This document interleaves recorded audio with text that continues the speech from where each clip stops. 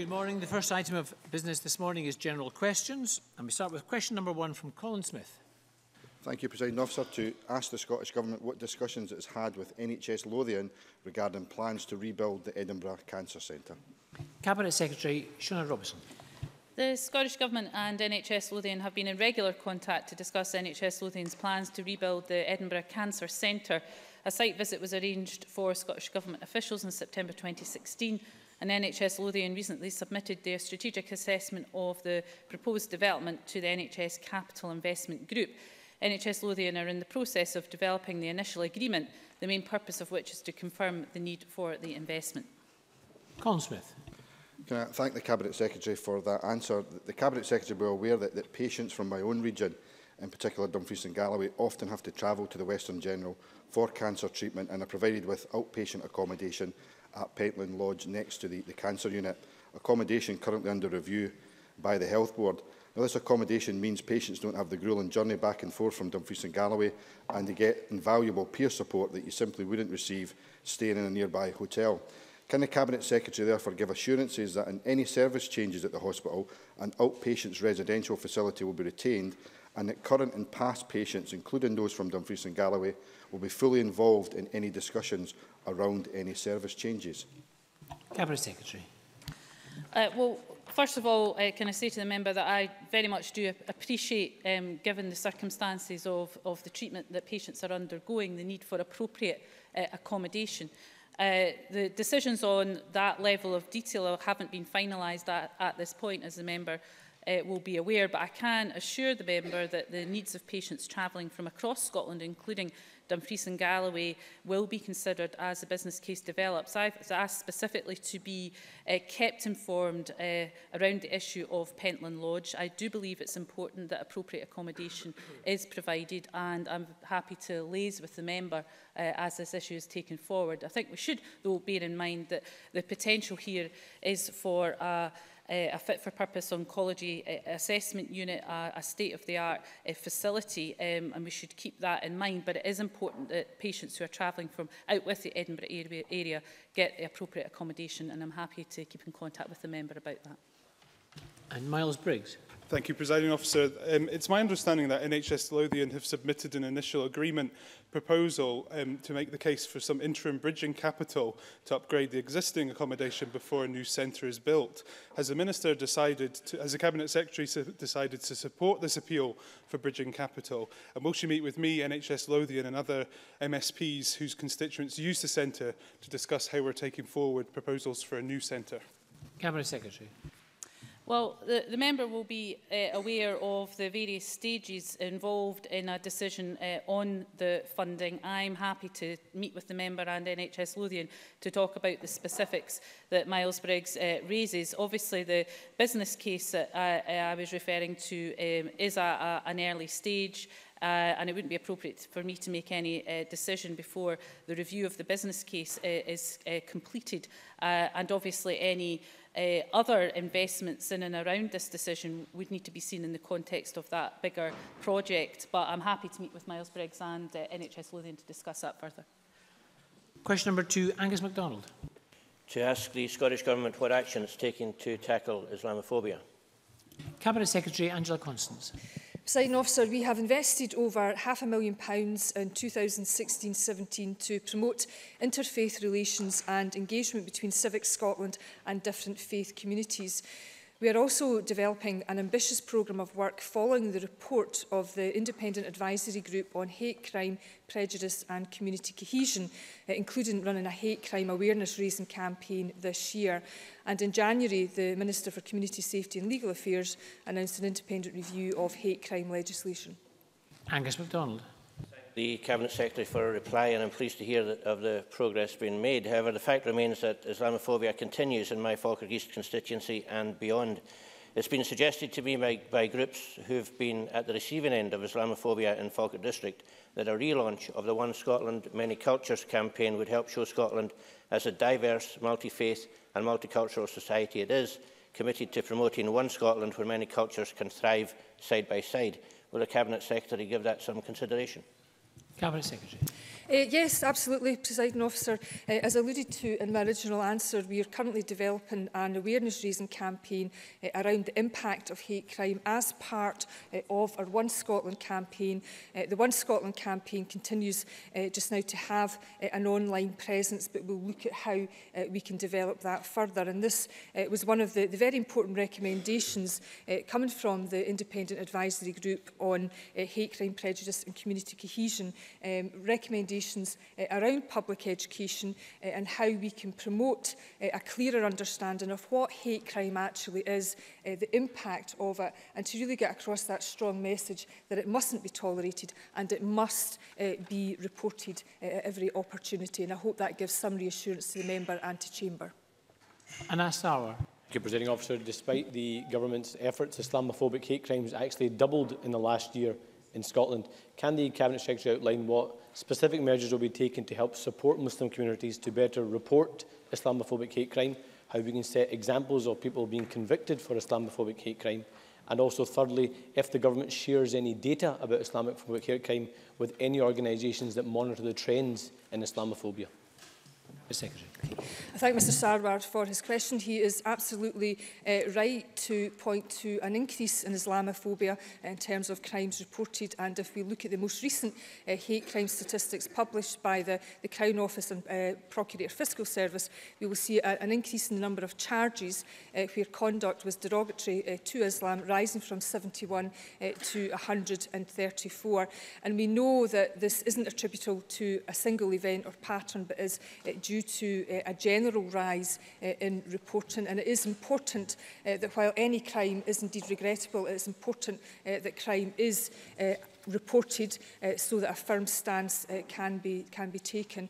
In terms of third-party reporting, there was a review that has been undertaken in terms of the effectiveness of that. That was one of the very important recommendations from the Independent Advisory Report. There was also recommendations that we're currently working through in terms of data, because good, robust, but data that gives a more granular detail to the causes and conditions in which this crime flourishes is very important. And I would also hope, my final point, Presiding Officer, is that maybe of some reassurance to Mr Sarwar that we will come forward with a plan of action in the very near future. But as part of our determination to tackle prejudice in all its forms, we have introduced 3-year funding for the equality budget. So that will support the very important work undertaken by diverse groups and groups that are working in our communities to tackle hate crime and prejudice in all its forms. Question number 3, Oliver Mundell. Thank you, Presiding Officer. To ask the Scottish Government what discussions it has had with Dumfries and Galloway Council regarding engagement with local communities on proposed regeneration plans for the Whitesands in Dumfries. Minister Kevin Stewart. Thank you, Presiding Officer. We've had no discussion with the Council on this issue. Councils are independent organisations accountable to their own electorate, and it is for them to determine how to conduct appropriate consultation and engagement for particular projects. Oliver Mundell. I thank the Minister for that answer, but with the projected costs for the combined flood defence and regeneration scheme spiralling upwards, local businesses in the town are growing increasingly angry at the arrogance of Dumfries and Galloway Council, who they believe have failed to properly engage with the wider community on the regeneration aspects of the scheme, ignoring legitimate concerns in order to railroad through their own deeply unpopular proposals under the guise of flood defences. Given the widespread concern, will the Minister commit to meeting with worried businesses in the town, and can he clarify that all Scottish Government funding for the project will be going towards flood prevention, not ill-thought-out landscape gardening and streetscaping? Minister. Thank you, Presiding Officer. I appreciate that there is opposition to the flood protection scheme being proposed by Dumfries and Galloway. And I'm aware that Mr Mundell has talked about this previously, and Joan McAlpine has written to me on this issue also. But the key thing in all of this is the responsibility of Dumfries and Galloway Council in this regard. There is a statutory process which must be undertaken before a proposed flood protection scheme can be confirmed. And this provides an opportunity for objections to the proposed scheme to be lodged, and the local authority is obliged to seek to address these objections. I understand that the Council started this statutory process on the 1st of February, and the consultation period closes on the 1st of March. And I would urge those folks who are unhappy with the scheme to respond to that consultation. If there are still objections which cannot be resolved, then the scheme has to be referred to ministers, who will decide whether to call in the proposals for their consideration. This is the only stage of the process where the Scottish Government actually plays a direct role. And I would urge Mr Mundell to continue to engage with Dumfries and Galloway Council on this issue. Question number 4, Dean Lockhart. Thank you, Presiding Officer. To ask the Scottish Government what progress it is making with the Scottish Growth Scheme. Cabinet Secretary Keith Brown.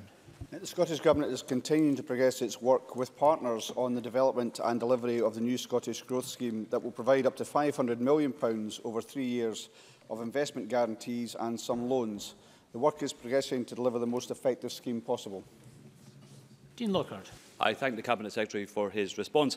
The £500 million growth scheme was described in the SNP's programme for government as a scheme to provide up to £500 million of investment guarantees and loans, as the Cabinet Secretary has confirmed.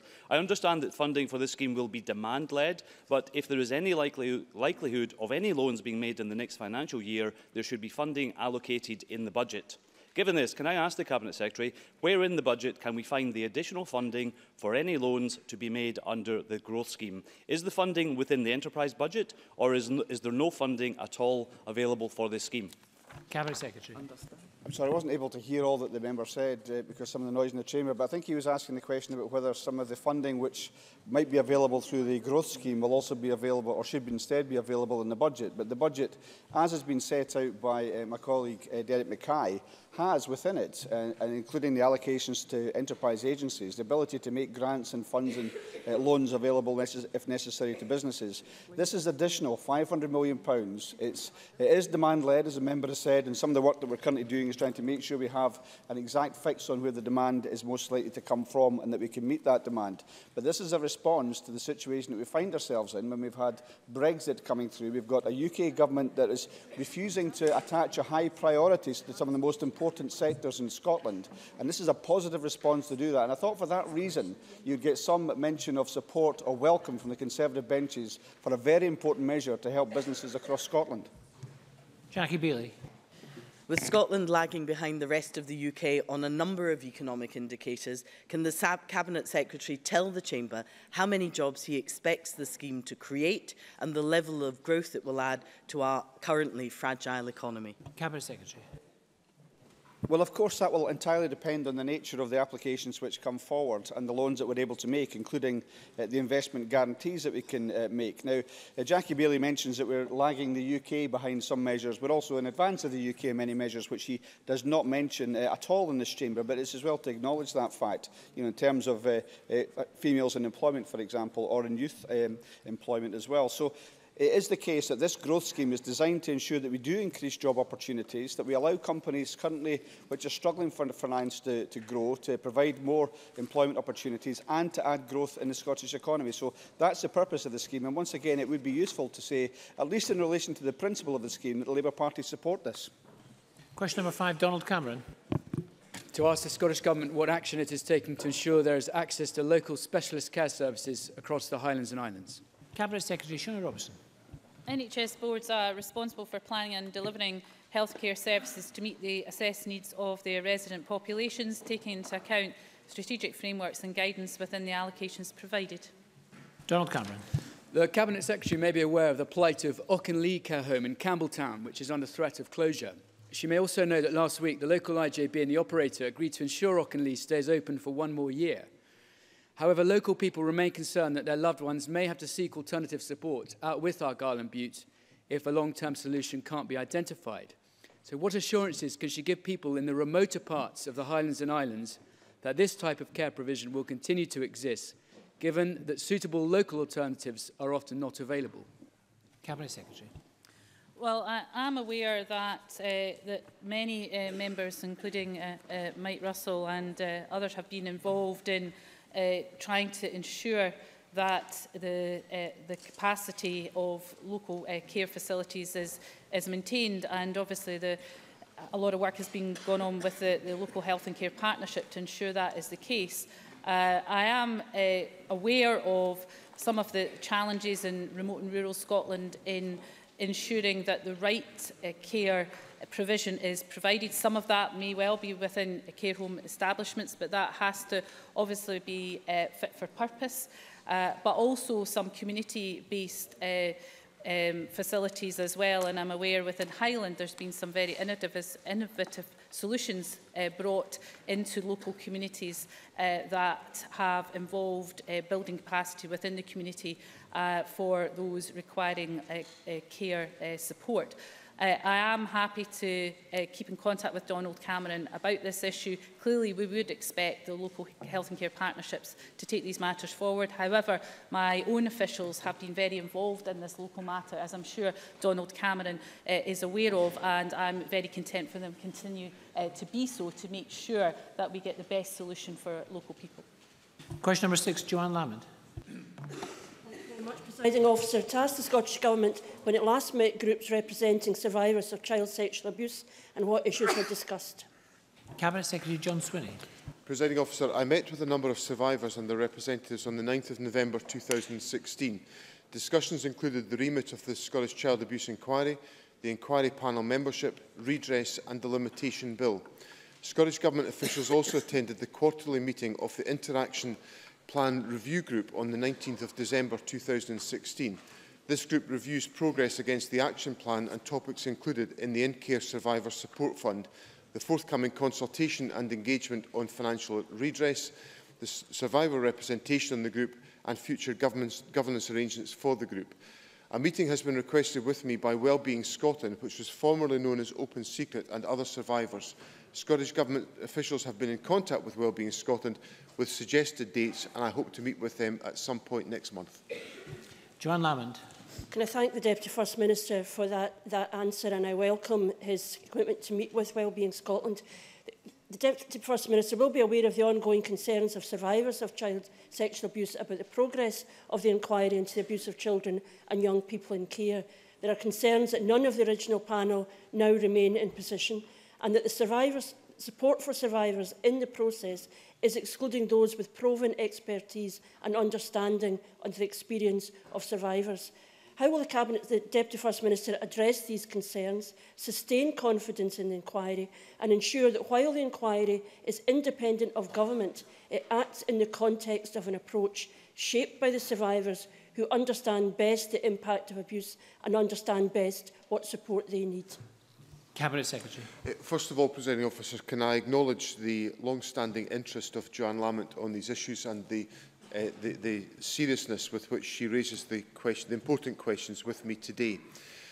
In connection with the membership of the Child Abuse Inquiry Panel, I obviously understand that survivors find this unsettling, that there has been a further change this week, and I have explained that that has arisen because one of the members of the panel, the last remaining member of the original panel, has had a change of employment circumstances, and in discussion with Lady Smyth has resolved that some of the implications of his new employment may give rise to potential conflicts of interest, and has acted to resolve those at this stage. I assure Johann Lamont, Parliament and survivors that the appointment of Lady Smyth to lead the inquiry was a decision taken by me after consultation with survivors to try to build that confidence that I acknowledge to be so essential to the duration of the inquiry. I can also reassure Parliament that the inquiry is gathering a significant amount of evidence, and on the 8th of February, Lady Smyth made clear that there were now 69 institutions that were the subject of her inquiries as a consequence of evidence coming to her from survivors. I can encourage survivors to come forward with that evidence to the inquiry. There are, of course, other mechanisms of survivor support that are available through the mechanisms that I announced already, and I am pursuing discussions about redress with survivors groups to make sure that that, as the other principal outstanding issue, is addressed satisfactorily. And I give Johann Lamont and Parliament the assurance that the Government is absolutely committed to ensuring that the inquiry has the resources and the capacity to address the remit that has been designed for it and to bring justice and accountability in an area where justice and accountability should have been delivered.